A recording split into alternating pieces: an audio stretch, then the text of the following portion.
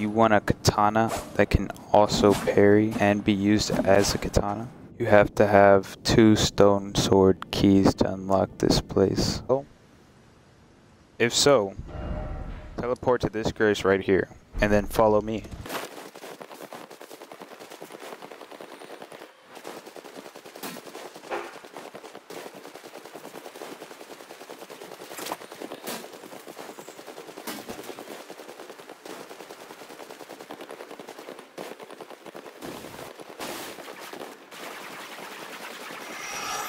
Once you get to this imp gate statue, use 2 stone sword keys to unlock it. Yeah, alright, now we're going in. If you have a lantern, I recommend using it. Go ahead and grab this free rune arc if you haven't already. Activate the summoning pool.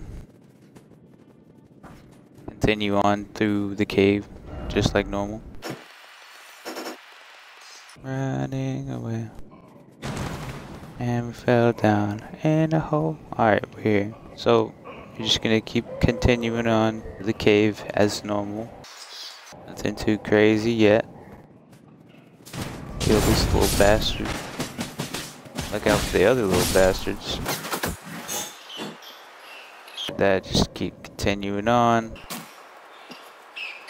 Kill these guys because they're gonna get annoying if you don't.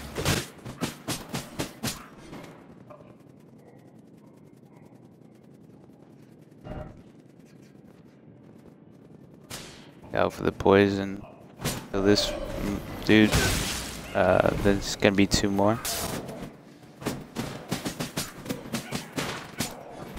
Dispatch them. Open up this chest real quick. Grab that. Activate this shortcut. I'm gonna activate this lever. What this lever does is open up all those cells that you saw that were locked. I'm gonna run back through. Grab these 2 items right here. Running through. Back through this cell right here. Just gonna grab everything that was inside the cells before. There is a boss. He's behind that passageway right there. Come back over here. Grab this stone sword key, this golden rune, and then the WAKIZASHI.